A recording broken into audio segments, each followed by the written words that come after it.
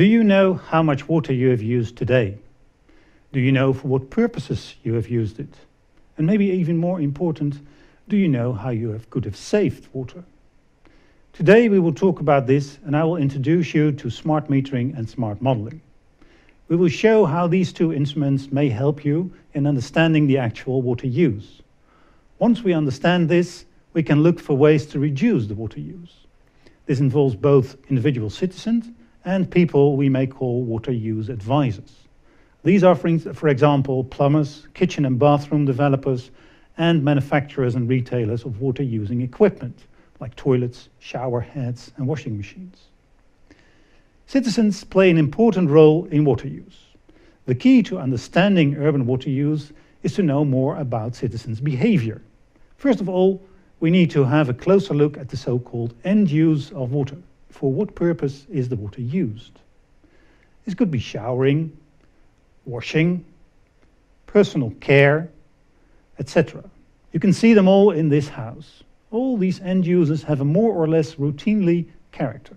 You flush your toilet after use and take a shower when you wake up, brush your teeth before going to bed, etc. This routinely behavior, in combination with the equipment, results in the use of water and the production of wastewater, as a matter of fact. One way of getting a better understanding of when end uses takes place and how much this is by installing smart meters. Maybe such as this. A smart metering can be defined in many ways and applied for various reasons. Basically, a smart water meter frequently samples the water flow and stores the measured values electronically. A smart meter can only measure the water flow at the entry point, as you can see, but it doesn't register what end use it serves. The measured values can be used in various ways. For instance, for a feedback loop to the end user, also known as customer or citizen. In that way, he or she can be made aware of the water use. Awareness is the first step in saving water. But what are the possibilities for saving? Showering, for example, is an end use that can be changed. To save water, you could shower less, shower short, or use colder water. But what about the second largest water user, the conventional toilet? The amount of water used for toilet flushing and most other end uses is fixed.